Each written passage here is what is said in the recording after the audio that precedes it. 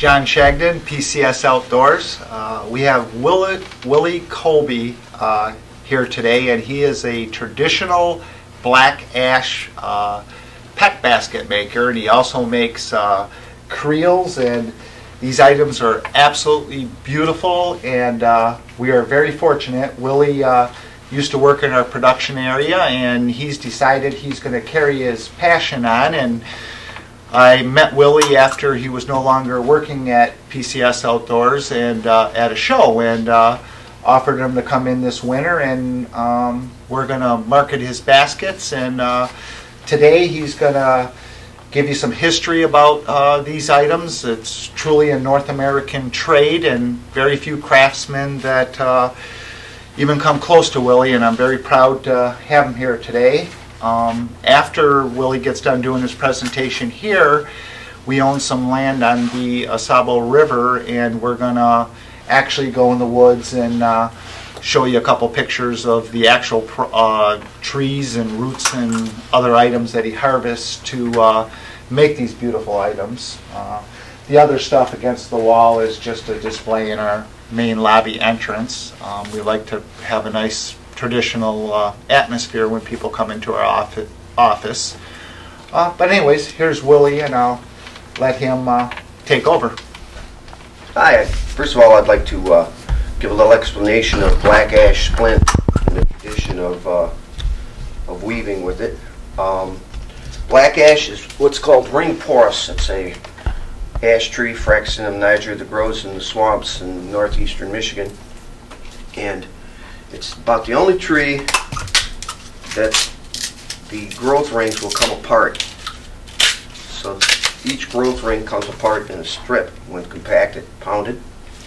And I'll take a full log, 10-foot log, and I'll make great big cut strips like this that I remove from the log. Each one of these is a single growth ring. And because we're going with the grain, it has a huge tensile strength, many hundreds of pounds. And that's why they used it in backpacks throughout history, because you could carry huge loads and not stress the basket.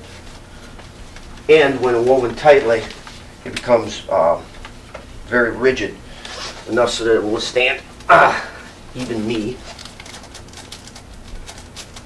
There we go. I like to use that.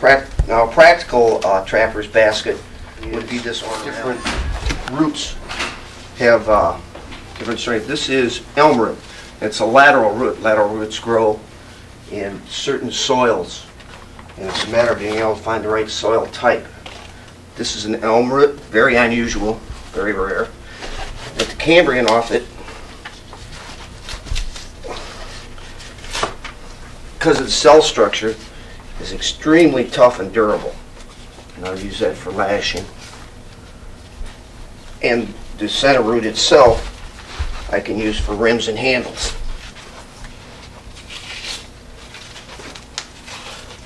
I've had up to 30 feet roots that I found have been able to strip. I'm the only one I've found that's using this material. A traditional fly fishing creel for the Northeast for the last couple hundred years has been made with black or brown ash. This is a fairly typical fly fishing creel. Usually the tops are cedar. It's fairly traditional. This one's mahogany.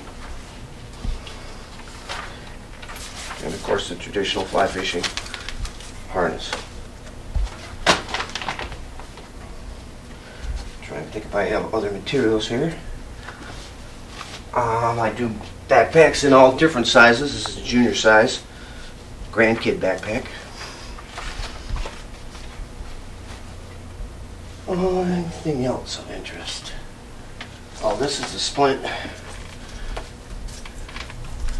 As I was showing you off a longer log, this is fairly typical black ash splint, which will split again if it's thick enough, as this one is. It can be peeled back and you get the satin. Pretty traditional in any basket made before the 30s up in this area or any of northeastern United States. There'd be somebody around that could process this material. And even when it's ribbon thin like this, it still has huge strength. Thank you.